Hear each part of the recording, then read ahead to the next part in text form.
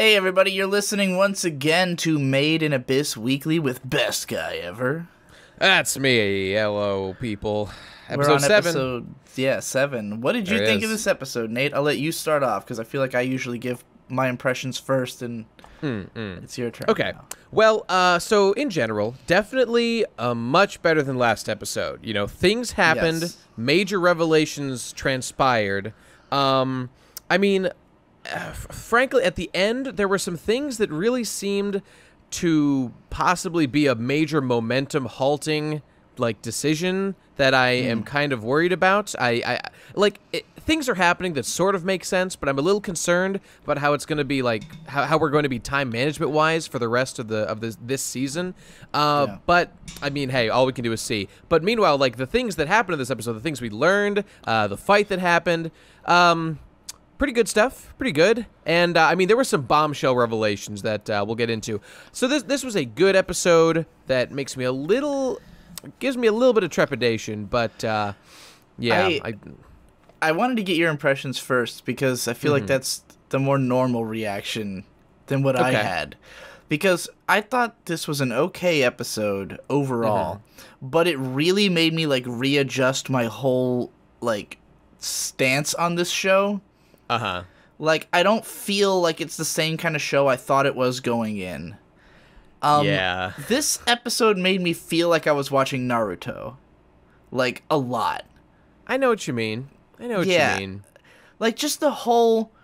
especially because I watched Boruto a couple months ago, the first 10 episodes, and this felt a lot like Boruto, where they have to fight an older, skilled person to test their might, and then at the end it turns out, they were just a good guy, and nothing was really at stake, and we're learning that our character has a cursed destiny. And what bothered me the most though is the very beginning of the episode.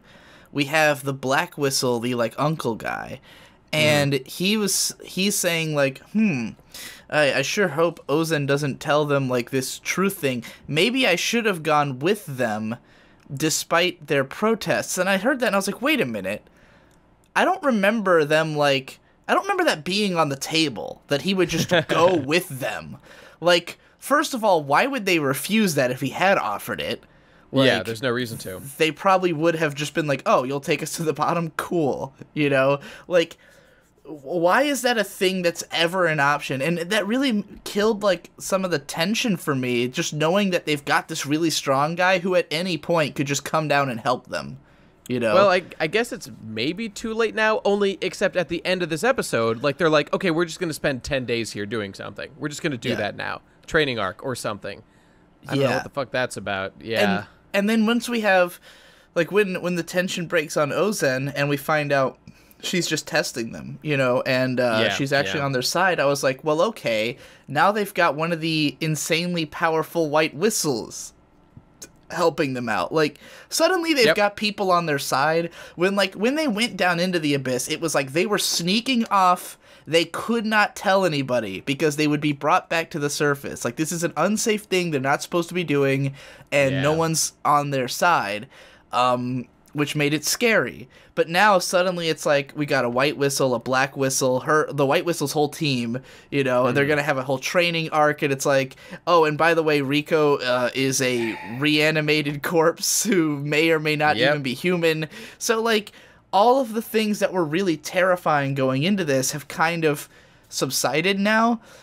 But at the same time, I have to wonder if maybe maybe it was never supposed to feel that unnerving. It's just that the rumors about the show had made it feel that way, Because, I went into this having heard people talk about how brutal and dark the manga gets and torture porn and all that.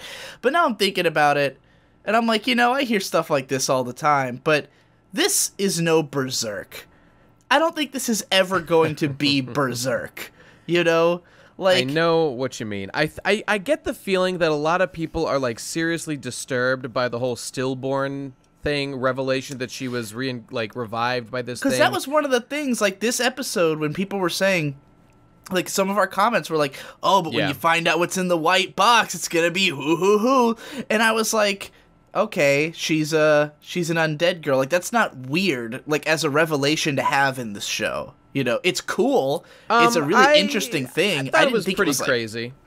It didn't seem like gross or dark or like, whoa. It was like, oh, yeah, that's really interesting. Like, it was just like another world building tidbit. Like, oh, that's cool. She's like a zombie, I guess. Like, it didn't fucking, you know, it didn't have the effect people were like building it up to have.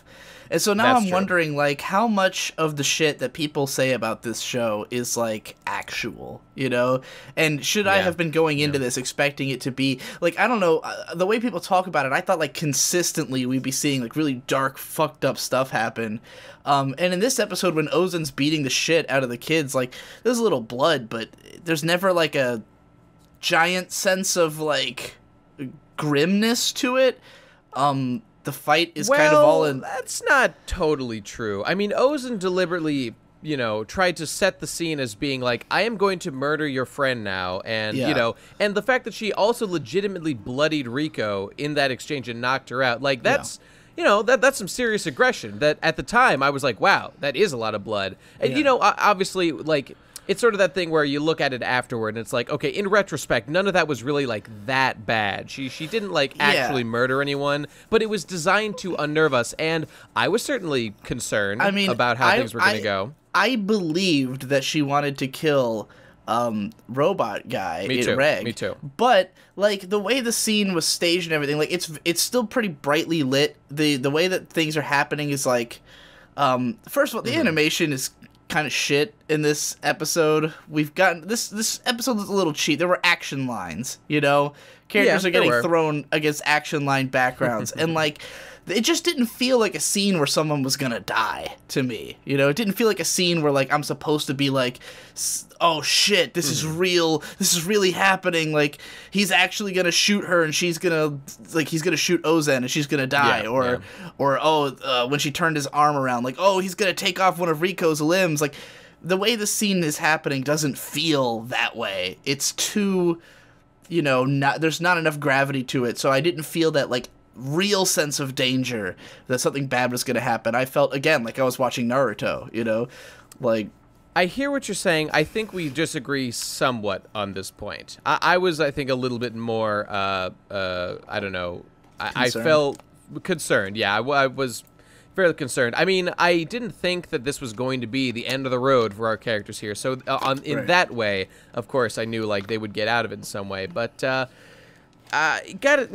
yeah, like Ozen just like flipping sides and like being just like an ally to them. I gotta say, like I really miss.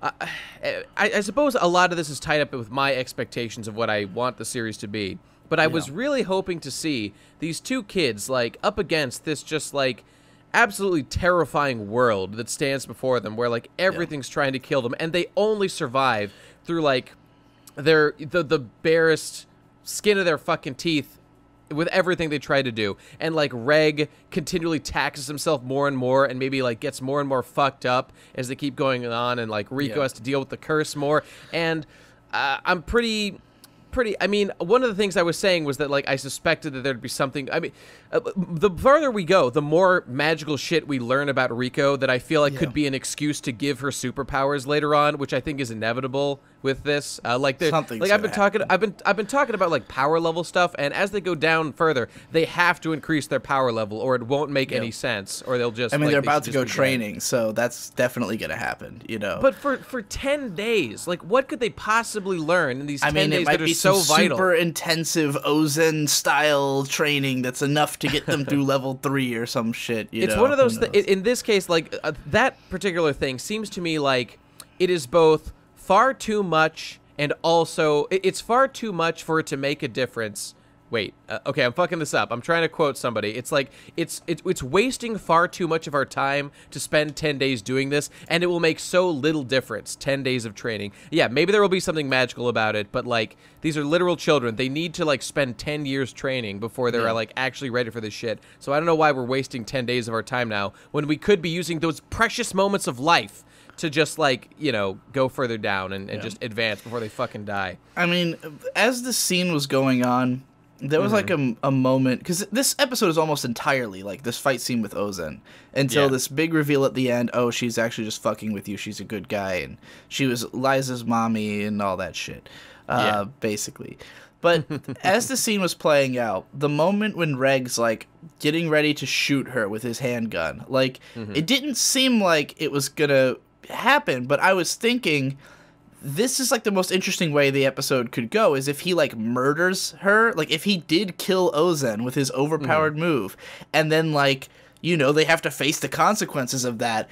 That would raise the stakes exponentially. They just killed a white whistle, you know, and they probably blew up half the station. Like, now they'd be not only having people on their back just because they're runaways, they have people on their back because they're murderers and they destroyed, like, important pieces of the structure, you know.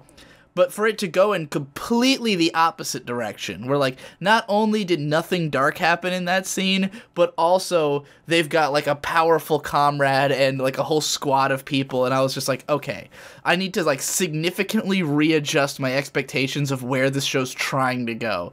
Because, like, every episode, I'm waiting for the dark scene. I feel like I've always been...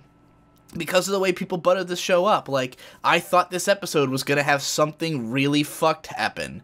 And really, it's more like we had a revelation that, well, interesting and I guess a little fucked up that she was like, oh, she's stillborn. That's creepy. You know, like, it's not what I am building in my head that this show's going to have.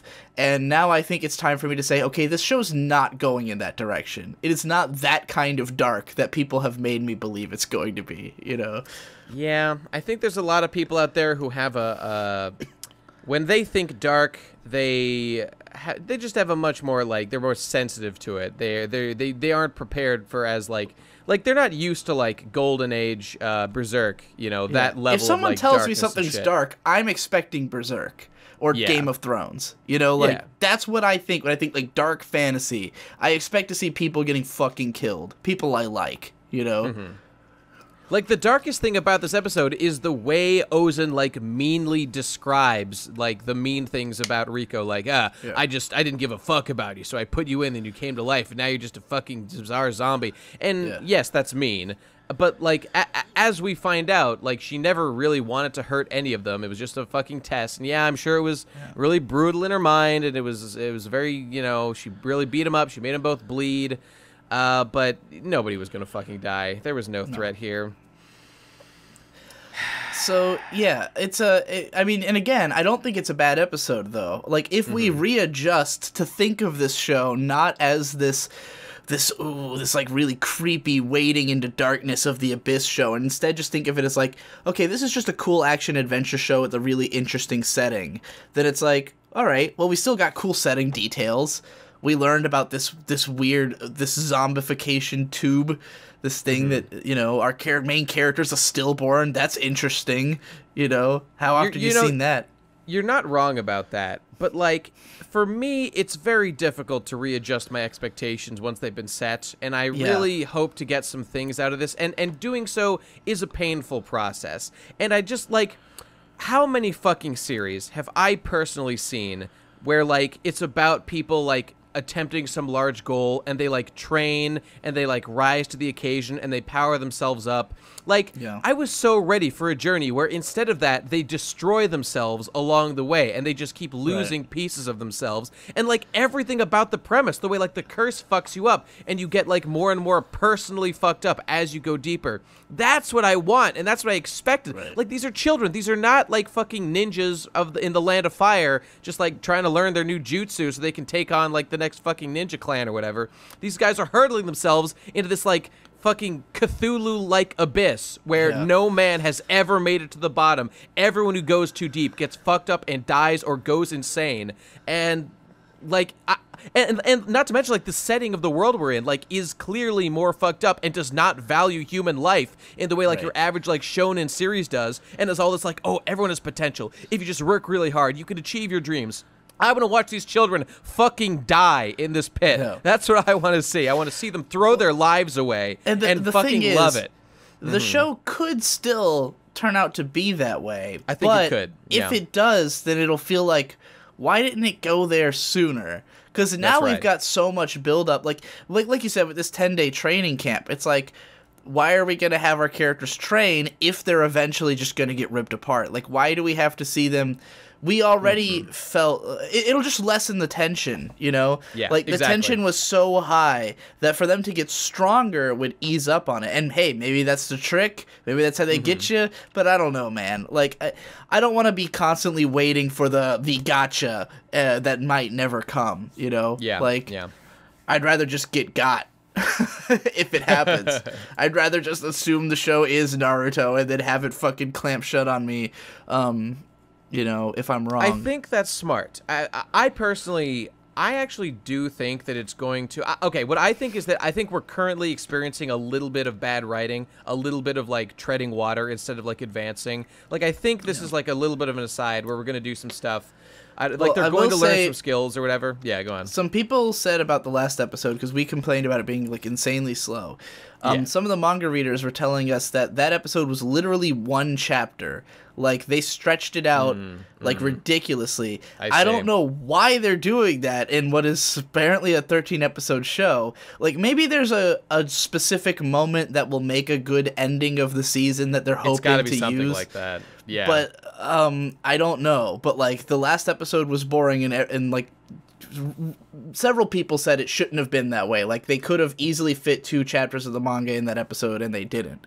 And I wouldn't be surprised if this was also one chapter, because it felt like it, you know. I agree. If there's one thing I've learned from my many years of watching One Piece and watching it change, like, you got to put at least 2 chapters in like a 20-minute episode if you want to feel like it's going somewhere. And, like, currently with One Piece, Toei does literally 1 chapter per episode, and it's terrible. It's a nightmare. It's an absolute nightmare. Because they'll take as long as they can and have, like, the pans go a couple seconds after they're done talking, you know, and, like, just eking out every little second you can. And that's how episode 6 felt to me. This one wasn't as bad, but, like, the fight scene just kind of dragged on for so long, where it was, like, so much of characters just talking at each other, you know, and me being like, just, if you're gonna do it, just fucking do it. You know, are you gonna kill him, Ozen, or are you gonna chew him out for 20 more minutes? And I still hate her voice, so that didn't help. Sure. I still like her. I don't know. I don't even know why I liked her in the first place, but I didn't care that much for the effect where her eyes and mouth go all black. I didn't think it looked that good.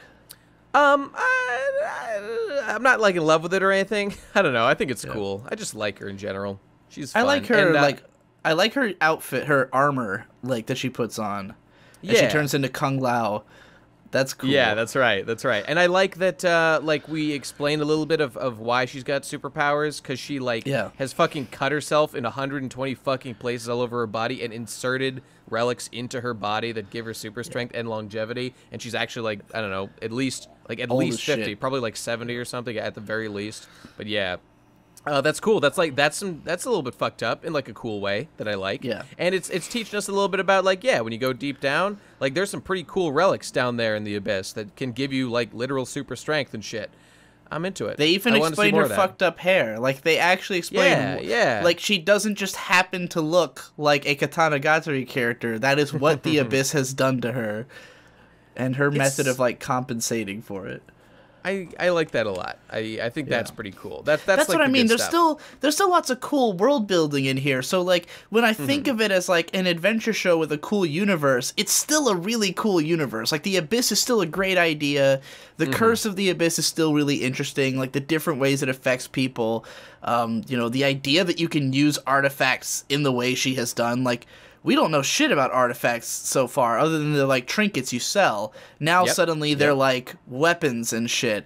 I think we'll probably see Rico get an artifact. That'll be what her power-up is that she'll find an artifact she can use to fight with. For sure.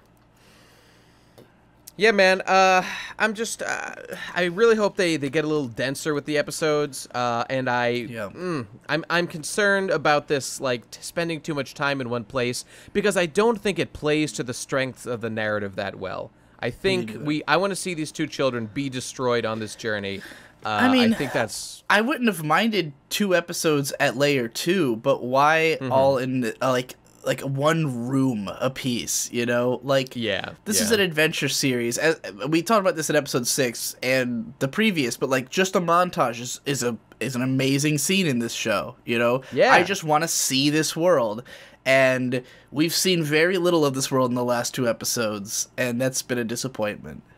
I very much agree. And I was just thinking how I would love this 10-day training thing. Like, please, let that be a montage, if anything is. We do not need to see, like, much detail that happens there. Let's hope that they fucking do it. Let's hope. By the way, at the very beginning of the episode, I had been pissed off that they had cut to the Black Whistle guy explaining shit to the 2 kids at the very start. Because, first of all, I was like, this could have fit in the last episode, and it would have taken us, you know, done anything to that episode, so anything else was happening. And also, it wouldn't be cucking me out of figuring out what's in the fucking box for the first 2 minutes of this episode, you know? Like, I wanted them to open on the reveal of the fucking box. By the way, I just wanted to say how cool the design of the box is. I don't know, like, neat. It's real nice. It's got this weird, like, fucking red, goopy stuff inside that like breaks and reveals that whole I don't know, that thing was fucking dope. What I thought was most interesting about that is that it seems like it could obviously take other shapes. Like like it takes this one particular shape, but it's like the way it moves, like it could be totally malleable. So like maybe that thing can have other uses that we'll find out about. Maybe that thing could be some sort of transportation thing that they use to go deep down into the abyss or something. Yeah, I don't know. Who knows? Could be any. I feel like it's going to be important, though, because there's been a lot of discussion about that thing. Yeah. When the fuck are we going to meet the bunny girl who's on, like, all the advertising and the ED? I was just thinking, that's probably just going to be, like, when they get to Layer 3. They're going to... Is that just going to be how the show ends? Like, is that how the season's going to end, is meeting our, like, other main character? Like, it's far along can it be? I'll tell you right now, though, I don't see us getting much beyond, like, maybe the start of Layer 4 by the time this series ends. That's my prediction right now. I feel like there's going to be some kind of arc for the last few episodes, you know? Like, how this was kind of a little arc here, this last 2.5, so I feel like there's going to be maybe another 1 or 2 arcs that round out the season, and we'll end on something relatively climactic. And hopefully there'll just be a second season announcement at the end of the show. But if there isn't, God, will that be a fucking disappointment. Though I guess it'll give me an excuse to just read the whole manga. If there's no second season of this, I would probably, even if there is, I'd be tempted to just go read the manga, just because, again, that's kind of how I'm feeling too. If the show stays as slow as these last 2 episodes have been, I'm like, well, at this point, it's not like when it started. I was thinking, like, well, I would never read the manga of this. The show's fucking beautiful. Like, why would I ever do that? But now I'm starting to be like, all right, I could just put on the soundtrack and read the manga, you know? Yeah, I'm sad to say that's how I'm feeling, too. I generally prefer reading manga to watching anime. People and, like, tell me the really artwork is glorious of the manga, so... Yeah. Also, there was another reference to stringing someone up naked and whipping them again this episode. That was cool. I guess that's just a thing. Oh, maybe that's how... Well, actually, I was going to say maybe that's how Liza learned, but that's not true. Maybe I guess everyone just does this. That's just like a cultural thing. That's cool. What they do here. I like it. That's how you punish kids. And I was glad to see, just in general, like, they showed some human beings that weren't just, like, the 3 characters. Like, we saw other characters. Yeah. Like, they do exist. They are real in this village. So, only 3? Only 3 in this, like, quote-unquote village? But whatever, I'll take it. It's something. And they're all her teammates, but they were hiding or something. Yeah, they were letting her do her magic and shit. The Subterranean Bandits. Yep, there it is. All right, well, I guess that's about it. That's all I got to say about this thing. Yeah. Got some concerns. It's an okay episode, but it really paints like the show in a different way for me. I'm just so much less worried about the characters and like more resigned to think about the world. Yeah. I want to be haunted by their fate every fucking day. Like at the end of episode 3 was like the most magical fucking moment. God, I fucking loved it. I want it back. Yeah. I don't know if I'll ever get it back though. We'll see. We keep our hopes up. All right, everybody. See you next week. Bye-bye.